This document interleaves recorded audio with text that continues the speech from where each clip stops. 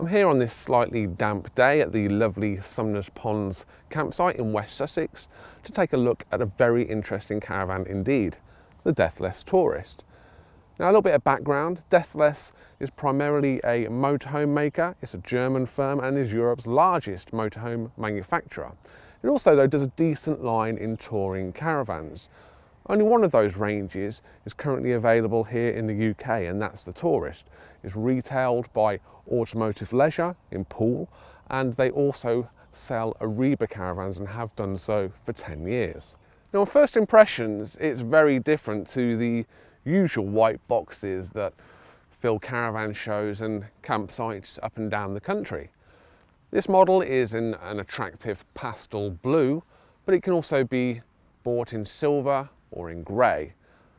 The next thing you notice really is that pop-up roof. Now, that's quite a rare feature for a touring caravan, and this model is denoted by Dethleffs with the suffix HD at the end of the model name. It's one of two pop-up roof options. The second is an elevating roof, and that creates two extra sleeping berths in the roof, a kind of bedroom. That is denoted by the suffix SD. Now, there are obvious benefits to a caravan with a roof that you can pop up on site. When you're towing it in transit, it's lower to the ground, which has better aerodynamic effects and can see an improvement in your fuel economy. It's also rather narrow bodied at 2.1 metres wide, or just 7 feet, so it really is quite a small caravan to tow behind your car.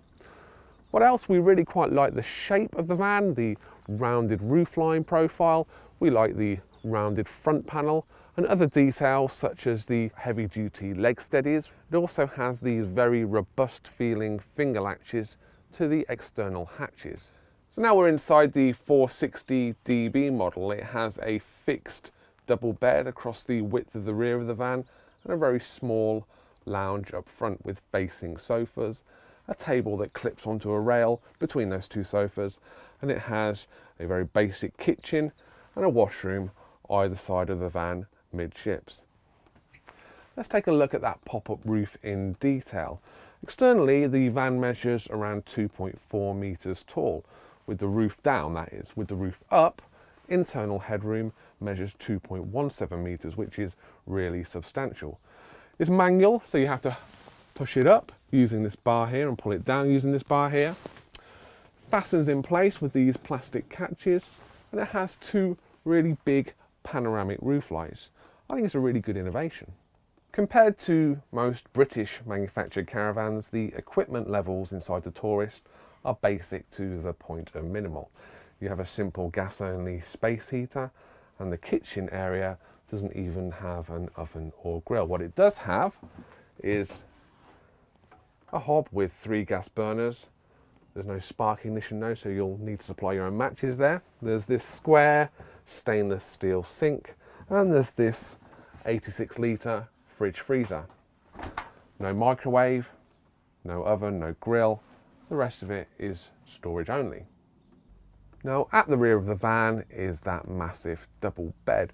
It raises on a gas strut, which supports it and keeps it open for when you want to reach inside and pick out all your items of kit.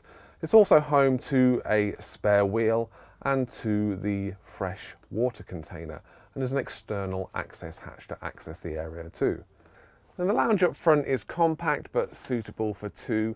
You can dine around this clip-on table happily. Should you wish to turn this into an extra sleeping berth, it's quick and easy to do. Simply unclip the table, fold it at the knee, reattach that table by clipping it at that lower rail, drop the backrest cushions in, and voila, you have a sleeping berth. And finally, there's the compact washroom. I call it a washroom. There's actually no shower in here. What you do have though is a Thetford swivel head toilet and a decent basin. There are also little shelves for storage and some hooks. And also, with it being a pop-up roof, there's no ceiling. So who is the Dethleffs Tourist aimed at?